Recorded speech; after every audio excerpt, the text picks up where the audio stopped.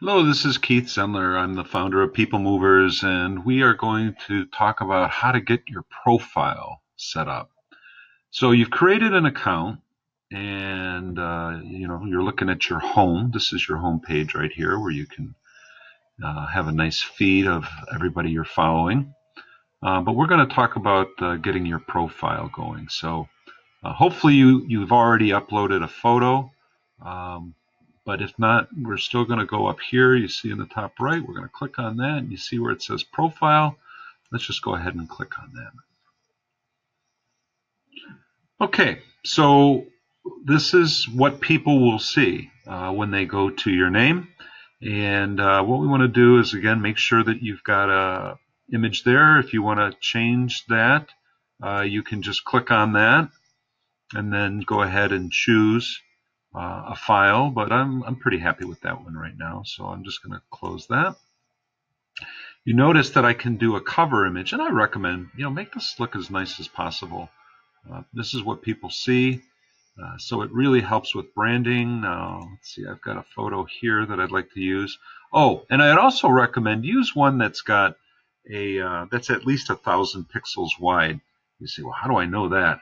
Well, you see where it says dimensions right there, 3,456 pixels by 2005. That's a high resolution photo, so we're not going to have any problems with that. Sometimes if you get under 1,000 pixels wide and it tries to expand it for a desktop screen, it's not going to look very good. All right, so it uploads it and it already fits it into kind of this area here. So I can just drag it into position. I mean, this may not be the best. Let's see, save that. Now again, everybody's screen sizes and proportions are different.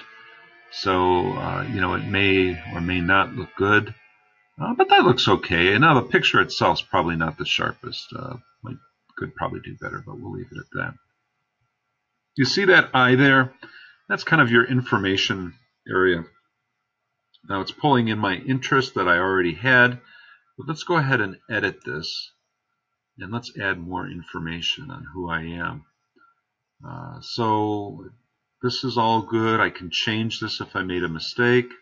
My address, now this is not going to show if I am an individual or a family. But if you're an organization, you're going to need to have this information because this is how we verify that you're a real organization. So make sure you do that. And it's also how people are going to connect with you. So you want to have this contact information there. And this is Michigan. I can put my contact phone number in there. So let's just put the main People Movers number in there. This is again the type that I am. I'm a male. I don't know why that didn't copy over. That is a bug. By the way, if you find bugs, let us know. They're out there, but we like to squash them. And then definitely put a little bit about me. So I am an entrepreneur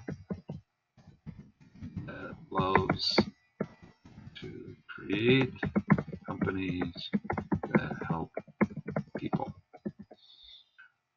If you are an organization, go ahead and copy information from your website. But just a paragraph or two, or maybe just a sentence that tells people who you are and what you're all about. And then if I had a website, I think I have zendler.com. Of course, I could use that. You know what, by the way, I had used John Test before.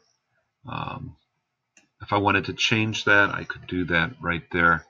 But this is kind of where you do all of that stuff. So I go ahead and update that. You'll notice that I can also go over here and I can update the images. I can update my community interests. So I could add things there if I want. I go to settings. You can allow comments on your posts. Or you could say, you know what, I really don't want to have anybody commenting on what I do. I just want to share the information. Organizations that could be very helpful for you. You can control what kind of email notifications you get.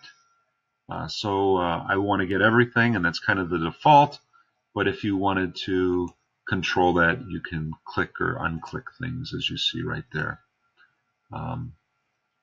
I can also set administrators. So if I wanted to have my spouse, or I wanted to have a coworker be an administrator, I could do that. So Linda Fleek is one of our partners here. I'm going to have her be an administrator, and that means that she could actually post for me. We don't want you to go here, but if we're totally sick of People Movers, or let's say you just want to start all over again and do another one, you could delete your profile very easily. Okay, so let's go to View Profile. And that's how you have that's how you get your basic profile set up. So we'll talk about how to create boards next. But you see it gives the website, which we want. It gives me a little description here. But that's how you get a nice looking profile on People Movers.